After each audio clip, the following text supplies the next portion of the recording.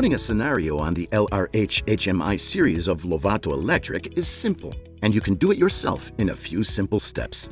Go to the www.lovatoelectric.com website and in the Downloads, Software, and Upgrades section in the Micro PLCs and HMI folder, typical scenarios dedicated to LOVATO Electric's instruments are available. In this case, choose, for example, the scenario dedicated to the LRD series Micro PLC. Download by clicking here.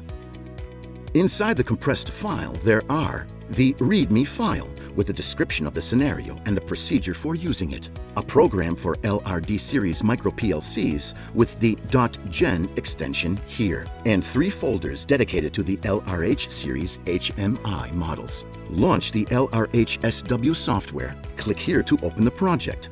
Select the folder corresponding to your HMI model and open the project. For example, the file with the .jpr extension.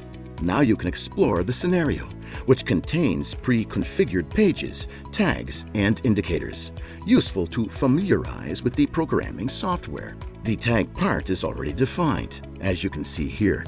If the parameters set are the same as those described in the README file, you are ready to use the scenario. Just download it to the HMI by clicking on the menu Run, Download to Target. Once you have connected the Micro PLC to the RS485 port of the HMI, you can test its operation.